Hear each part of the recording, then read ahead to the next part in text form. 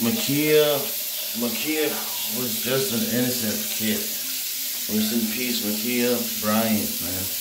She was just an innocent kid trying to defend herself. That's why she had a knife. And even then, she didn't do anything with the knife. She just had it up like this.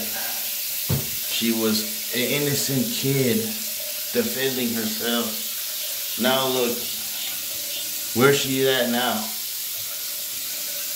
The officer wrote, didn't even say, drop your weapon.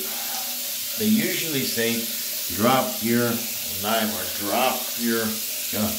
There was no warning shots. There was no warning call. It was very abrupt and abrasive and very fast. Sad.